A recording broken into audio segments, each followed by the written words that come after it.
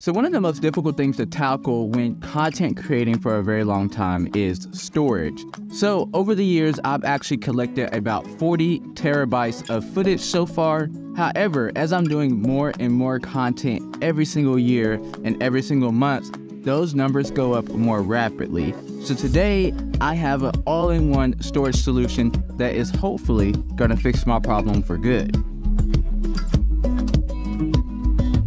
So when it comes to working with storage, I'm looking for a few different things. One, with this storage system, I'm looking for it to obviously store my footage. Two, I want to make sure that this system is going to be easy for me to sync to some type of cloud solution so that I have that second backup. Three, this storage solution needs to be quick enough for me to edit 4K footage locally, so within my own house or studio, but also for someone across the world to be able to edit footage directly from this NAS. And then four, I kind of want this to be my end-all be-all system, or I want to make sure that it can upgrade super easy. Okay, so let's talk about the actual system that I selected. Today, I'm using the DS1821 Plus. Now, to actually be able to edit that 4K footage locally, you need to make sure that you have fast M.2 drives within here, which are going to actually cache from these big drives to these faster drives so that you have really quick access as you're editing. Now, obviously you need RAM as well, and so I'll put a picture of the RAM that I went with on screen, but this is also something you definitely need to pay attention to. Now, obviously when it comes to storage, I wanted to make sure that I had as much storage as I could possibly get with this drive. That's why I went with the 18 terabyte NAS drives from Seagate, and I made sure that these are actually NAS rated. That's super important. People don't really pay attention to that whenever they're building these systems, but if you don't make sure that they are NAS specific drives, you could possibly have issues later on in the future where they either crash or etc. The reason why this is so important is because these drives are going to be spinning all the time. As long as this system is on, which it should be on all the time, these drives are going to be spinning. All right, so with that being said, let's go ahead and put all of our stuff in the actual NAS system so that we can get this guy up and running.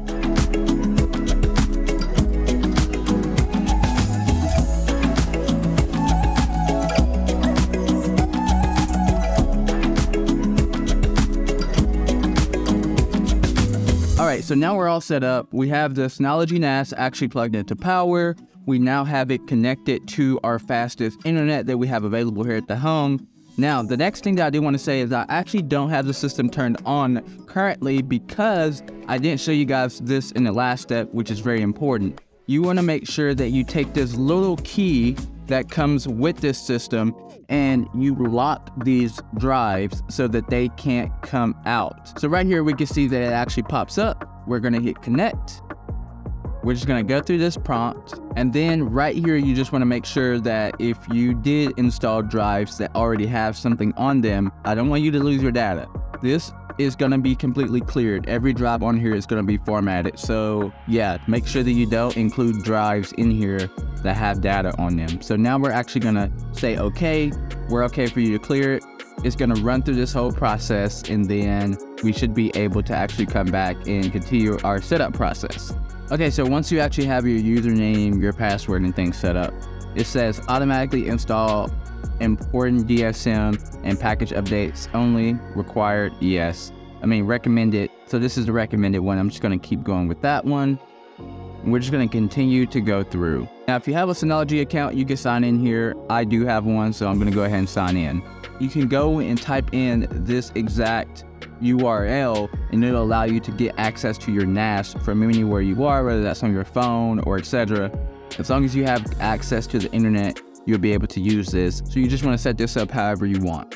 So after checking both of those guys, we're just going to hit submit, and it's going to continue to set up. So now we are actually inside the NAS. What's really cool about Synology is you almost get this kind of desktop version in a web portal for your actual NAS where you can manage your different files, download apps, and etc. So let's go through here. We actually need to set up and create our storage media pool. All right guys, so I'm back. It's like an hour later now. I actually ran into an issue. One of my drives doesn't actually work. Had to submit a return for this drive a new one's gonna be in. So I did a lot of research and I looked to see if I'm able to actually still set up my Synology NAS and add the drive later. Okay, so now we're gonna go in here again. We're gonna hit start.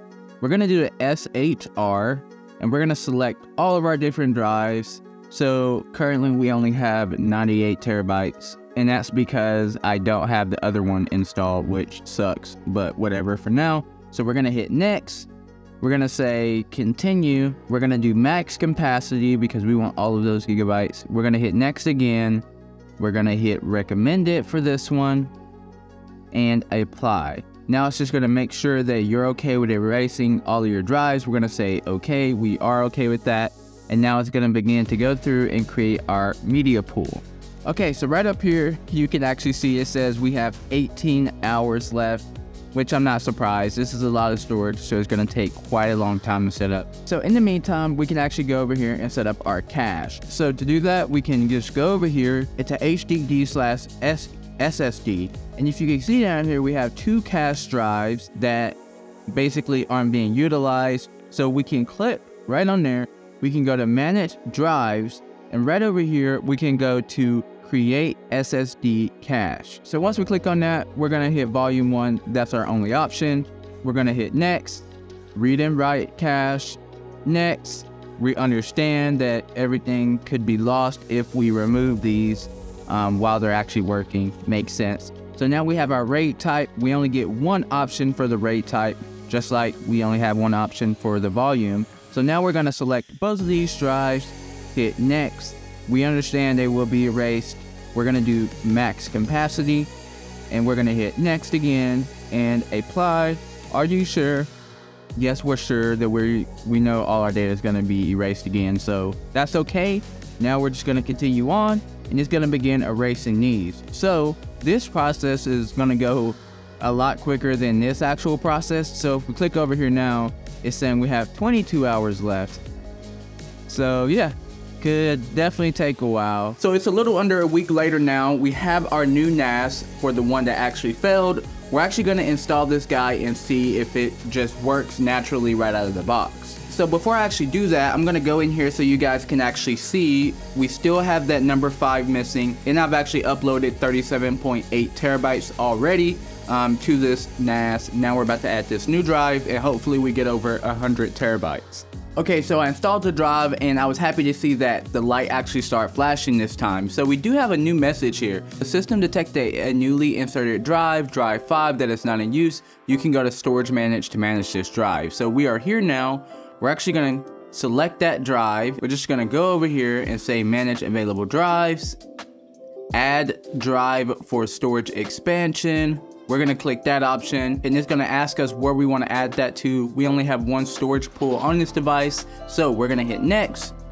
We're gonna select the drive one more time to make sure. So it's actually gonna get us to this number, 114.5 terabytes of data. That's awesome, so let's click next. So we wanna expand the capacity, so we're gonna click next, and we're gonna hit apply. All the data on the newly added drive will be erased. Are you sure you want to continue? Yes.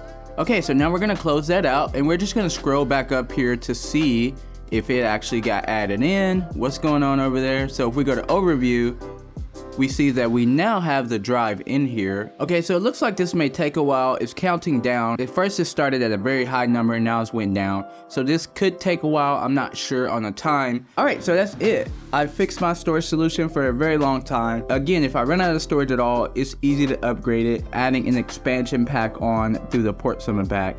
Really happy with how it came out, and I'm excited to have all my storage in one place now. I will say that I definitely would not only rely on just this NAS itself. I will be also looking into backing up everything on this NAS to the cloud like I've been doing before. I'm going to be using Backblaze B2 for this, and currently with the storage that I have, that's going to run me about $190 a month. But this is really, really important to make sure that if for some reason this NAS actually crashes, you can recover that data from somewhere else. Yeah, if you guys have any questions, just let me know in the comment section below. I hope you guys found some value in this video. I'll be leaving all my parts below in the description.